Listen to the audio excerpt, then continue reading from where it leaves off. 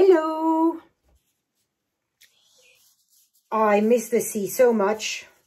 I live inland in the middle of France and I'm surrounded by vineyards and I really truly miss the sea. I'm a sea girl, so I thought I'd do another seascape, but this time a little bit different.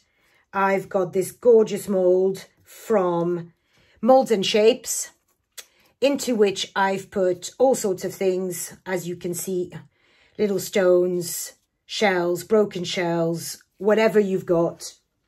And all I want to do at the moment is start filling it. I've got some mixed glitter from Just For You Online UK.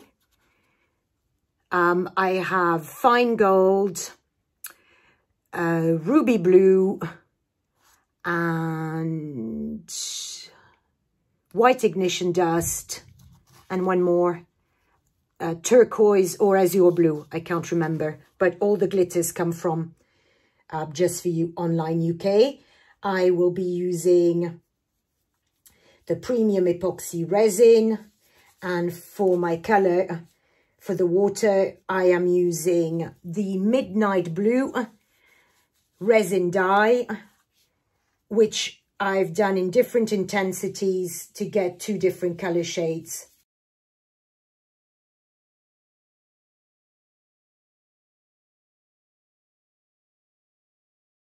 That's the first layer done. I will let it cure 24 hours and I'll come back tomorrow. Continuing with this piece, I'm going to do a second layer. I've got transparent and again a tiny little bit of the blue, and it's just a question of putting more on.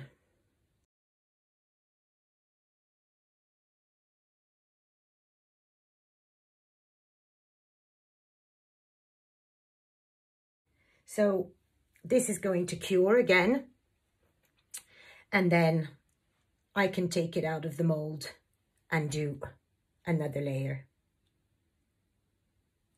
And the reason why I want to take it out of the mold is now I'm very close to the edge. It'll flood and it'll make cleaning quite difficult. So I prefer to take it out of the mold, and this way I can protect the edges or the underneath with latex, whichever you prefer, and do another layer. So see you then. So I've just got some Scotch tape and I'm going to protect the edges.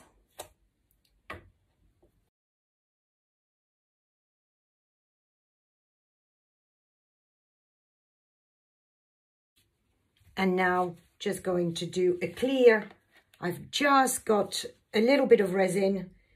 Hopefully it's enough. I just want to do another clear layer.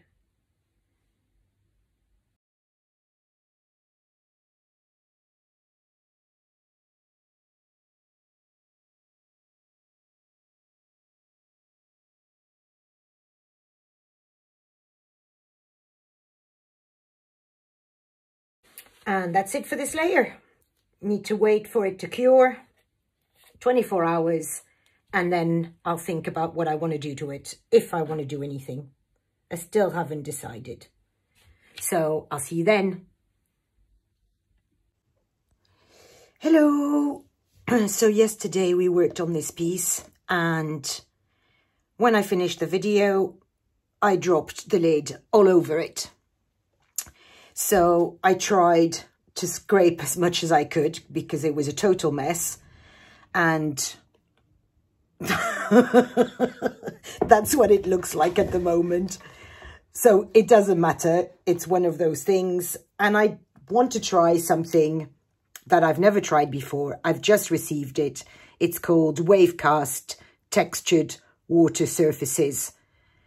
It comes from Just For You Online UK. It's a new product launch and I want to try it. I've no idea. I've never used it before. I only opened it to check what it was like. And I'm going to use it for the first time in front of you, which may not be the best of ideas. So apparently you just brush it on a clean surface in a layer, and we'll see what happens.